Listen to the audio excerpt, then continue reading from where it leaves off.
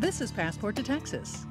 Every day, Texas Parks and Wildlife biologist Gary Calkins fields calls and emails about otter sightings because he's the otter guy. Because of doing otter surveys out here and then some other research I was involved in, I ended up with that title. He charts the sightings on a map of the state only after he's confident that what spotters saw really was an otter because Otters, beavers, and nutria in the water can all look somewhat similar.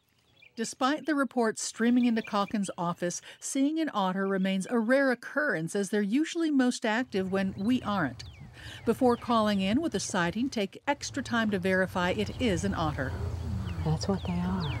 Otters are going to swim with most of their head up out of the water. They're going to be more inquisitive and a little more likely to come to you, whereas beavers and nutria are going to swim away. Otters will dive, but then they'll usually immediately resurface and turn around and look at you. They also have a tendency to whistle or chirp at you as a vocalization to more or less let you know that you're in their world. And so the swimming behavior, whether it's to you or away from you, and then the vocalizations are really good keys. Post your otter sighting to passporttotexas.org and we'll pass it along to Gary.